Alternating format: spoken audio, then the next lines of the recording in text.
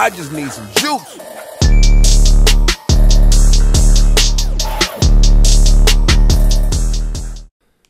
What's good, YouTube? It's your boy Juice God, and I'm back with a brand new tutorial for you guys on how to loop a track. So today we're going to be breaking down how to take any song or beat and to loop it to be however long you want. If you want to run that joint for an hour straight, be my guest. With this tutorial, once it gets done, you'll be able to do that.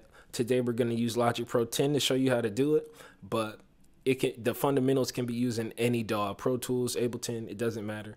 But if you guys want me to do one specifically for those, let me know and I'll make it happen. Okay, so the first thing we need to know to extend any beat or song is the BPM.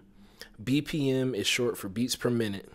And once you know that, you can align it to the musical grid and you can manipulate it to do whatever you want, basically. And for those who are more experienced with making music, you know how important BPM is. It's important for DJs, producers. Everybody needs to know what BPM is and how to work with it. Okay, so let's get started. I got Logic Pro open right now with the blank session. First thing we're gonna do is create an audio track. I don't need my input, so I'm gonna turn this off.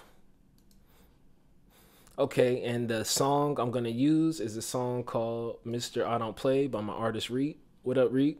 I engineered and produced this one, so definitely check it out when it drops this summer. Shamelessly plugging myself, no problem at all. Okay, so we got our track in here. Yeah. 828. Excellent. Next thing we're gonna do is get something on here to find out the BPM. So we're gonna go over here. This is our options to add plugins and stuff. We're gonna go down to metering, then BPM counter. Boom. Now when I play the song, Logic will tell me what the BPM is.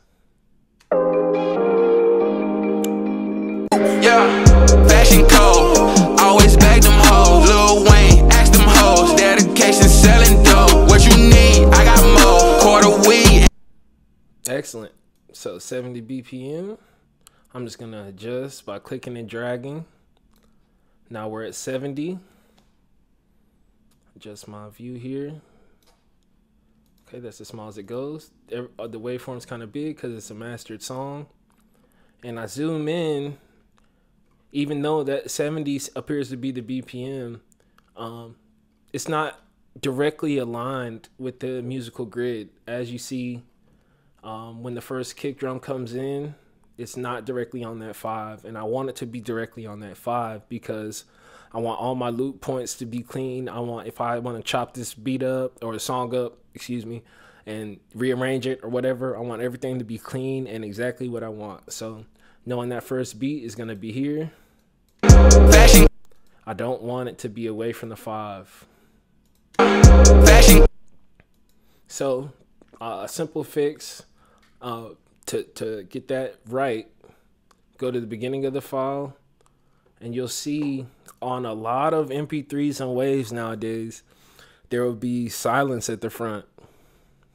And you can go ahead and trim that, get rid of that, because that's not even really on your song. That's not a part of your song. So if we get rid of that, slide this over to the beginning, let's see how good it lines up now.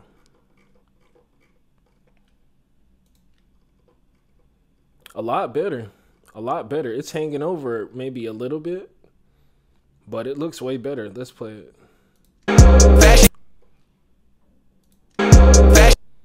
Pretty close. But I think I want to, you know, if we all got OCD, I think I want to bump it over a little bit. So I'm going to use Option and then the right arrow key. Boom. That looks a little better. Option plus the right arrow key or left arrow key is how you nudge in Logic. So now that I got a good loop, or appears to be a good loop, let's test it by looping and seeing how smooth it repeats. Fashion code, always back them hoes. Lil Wayne, ask them hoes. Dedication, selling dope. What you need? I got more. Quarter weed and some blow. What you need is the fuck with your boy, Mr. I don't play. Fashion code, always back them hoes. Lil Wayne, ask them hoes. Dedication, selling dope. What you need? I got more. Quarter weed and some blow. What you need is the fuck with your boy, Mr. I don't play. Fashion sounds pretty good. One thing about Logic's loop function, when you have it on, when you have the yellow bar on and it's looping, when it repeats, it kind of sounds messed up.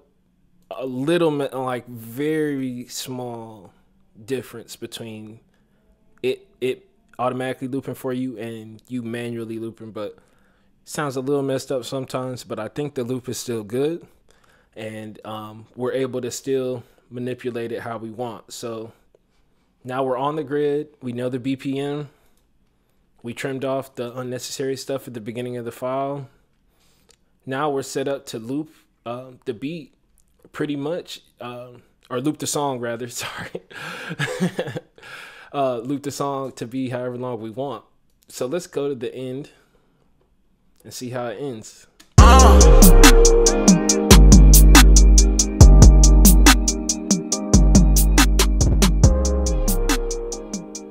Okay, so there's a fade at the end, so it wouldn't really do that good. If we wanted to keep playing constantly, we wouldn't necessarily want to start it over here unless we wanted to make it appear like the song was ending. So if we wanted to start it directly over at 41, there's a quick way to do it.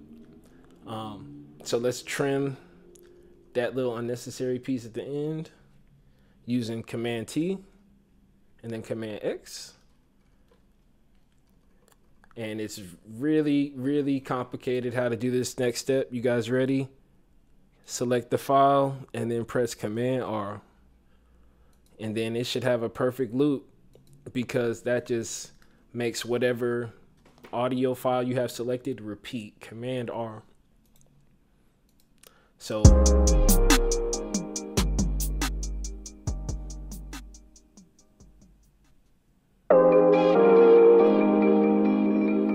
close. Yeah. If we wanted to run the song down a million times, we could do that. Just Command R. Or we could take a short section. Let's say we just wanted this beginning part to repeat. Fashion code, always back them hoes. Lil Wayne, ask them hoes. Dedication, selling dope. What you need? I got.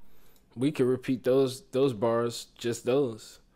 Command T, Command T, Command R. Fashion code, always back them hoes. Lil Wayne, ask them hoes. Dedication, selling dope. What you need? Fashion code, always back them hoes. Lil Wayne, ask them hoes. Dedication, selling dope. What you need? Fashion code, always back them hoes. Lil. Really quick and easy. And the main thing to take away from this is you have to have the BPM of your track, and you have to be on the grid. When you're on the grid and you have the BPM, it's really easy to manipulate any song or beat how you want. And once you understand more about reading waveforms and how some delays and reverb will carry over into the next bar, and it'll sound a little funny once it repeats and stuff like that, you'll be able to get more advanced and hands-on with how you edit things. But the possibilities are really endless. This is just to show those who don't know how to loop, how to create a loop using a DAW.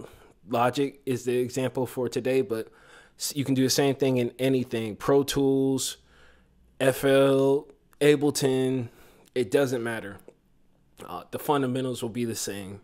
So yeah, that's pretty much it. Hopefully that's helpful for you guys. If you guys have any questions or got any ideas for any more tutorials you guys want me to make, let me know. If you got your own tips about how to loop a song or beat, definitely drop them in the comments. And let me know what DAW you guys are using also. That's it. Juice Guy signing out.